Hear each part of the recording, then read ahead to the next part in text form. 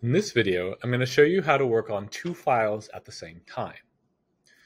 So I have these two files, and if we look up in the top left, we can see that both files are active. I went to the home and I opened up the various things that are there. And I can click on each of these tabs to jump between one or the other and work on them somewhat separately. I can, if I want to, work on them simultaneously and see them simultaneously. So one way that I can do that is I can click and drag this window out so that it's a separate individual window.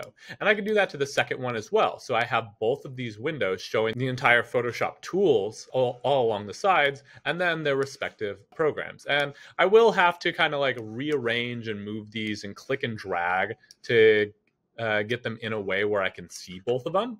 But that'll allow me to click on this particular file that I want to access that image and move things, and then click on a different file and then to move those things. So that can be very helpful if I'm trying to make two scenes that work together, or if I want to take assets from one file and put them into another one so that I can have the deer in this area as well. And I can add that to the scene, make it bigger, and kind of change up where they're located, depending on what it is I want to do with two scenes. So that's one way. A little bit clunky because I do have to still arrange these and get these to fit within the overall window, but that's a way that you guys can work on things. If I want to put these back, I can click and drag. And notice if I click and drag this up into this window, we get this blue bar over on the side. That's embedding it back into the overall scene. And we can see we have it right there. Because it's kind of like forced it out, it makes it a little bit difficult to grab this guy. But once I do have it, I can put that back into here and it's all consolidated. A different way that we can work is we can come up to the top in Window. Window deals with everything we see in the Photoshop window, which is most all the different tools and palettes. But near the top, we can play with the arrangement. The arrangement is how the different windows are arranged in the scene.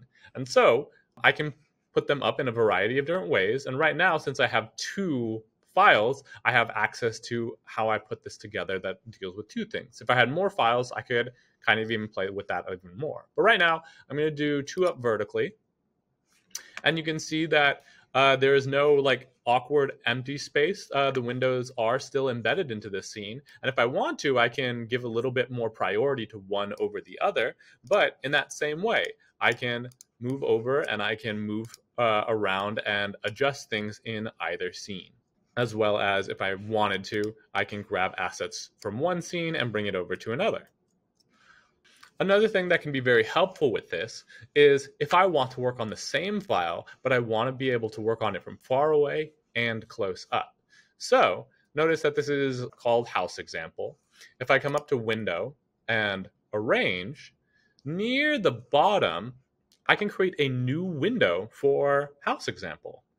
And so if I click on that, I have two of the same file. And I can move this over to this side, and we can see that I have the same file. And what's helpful about this is, say that I want to put something like on the porch. I'm going to zoom in really close here so that I can see it, but I still want to see how it's affecting the entire design. And so I'm going to color pick, I don't know, maybe like this orange color. I'll come to this side, and I'm going to create a new layer. And I can start to draw in a figure, or in this case, I'm just creating a sphere. But you can see as I draw on the left side, it is adding it on the right side. And I can kind of play around with its overall shape and really look at close details, but never lose track of how that thing looks in the overall design.